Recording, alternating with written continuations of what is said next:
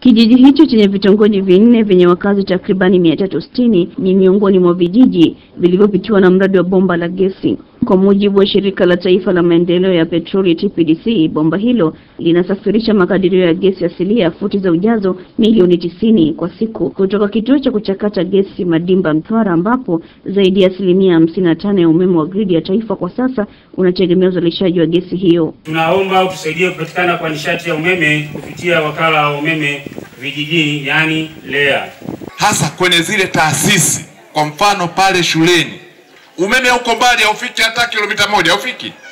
Si zaidi ya nguzo 3-4 umefika shuleni, lakini still mpaka leo hakuna. Mgalo amesema serikali kwa kujali wananchi wa maeneo vijiji imeendelea na utekelezaji wa mradi wa LEA, na awamu ijayo baadhi ya vijiji vitaanza kuunganishwa wilayani Kibiti. Kijiji kwa kijiji, kitongoji kwa kitongoji, nyumba kwa nyumba, iwe ya furusuti, iwe ya tofali ya kuchoma, iwe ya tofali ya kwele ya simenti, iwe ya udongo, sisi mradi nyumba nayo kama Tanzania tunamuunganishia.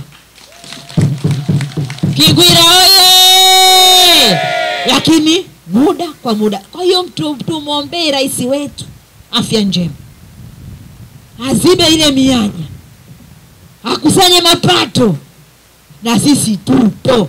Katika ziara hiyo ya naibu waziri wa nishati, shirika la maendeleo ya petroli TPDC limekabidhi msaada wa vifaa vya hospitalini ikiwemo vitanda vya wagonjwa na vifaa vingine vya kutolea huduma kwa wagonjwa, ikiwa ni sehemu ya mrejesho wake kwa wananchi. Mkurugenzi wa TPDC Dr. James Mataragio amesema msaada huo ni sehemu ya mchango wa shirika hilo katika vijiji vilivyopo katika miradi yake. Kama wadau wakubwa katika sekta ya nishati, tumetoa vifaa vya tiba katika hii zahanati ya Mangwi, na hivi vifaa vya tiba vina thamani ya shilingi milioni 10.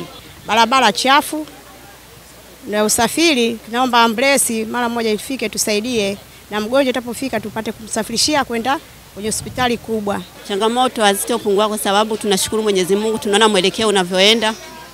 Tunashukuru Mwenyezi Mungu, viongozi wameenda vizuri. Tunaomba Mwenyezi Mungu aongoze ili mafanikio yawe mazuri na sisi tuendelee kupata huduma. TPDC pia imekabidhi hundi ya msaada wa fedha kiasi cha zaidi ya milioni 19 katika kijiji cha Jobeka katika wilaya ya Mkuranga kwa ajili ya ukarabati wa majengo ya shule ya msingi Jobeka.